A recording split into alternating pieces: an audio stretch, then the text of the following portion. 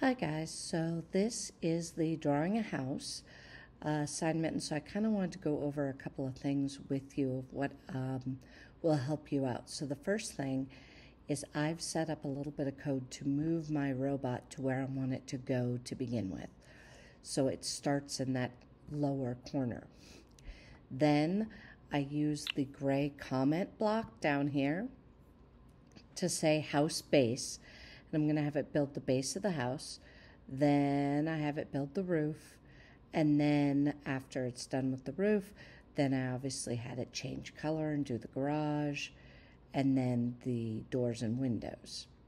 Okay, so the idea is that this will be a long code, but you can separate it out with these gray comment blocks so that you can do one section at a time and make sure that each section works before moving on to the next one. So in the end, what you should have is something that looks like this. And I set my drive velocity to 200 so that it would finish faster. Now, this should not take you a massive amount of time to do, but you are going to have to use some headings as well as turn for certain degrees to be able to get it to do things. Most of my turns are 90 degrees, but not all of them. For example, the roof, I had to change those degrees to get that to work. So there you go.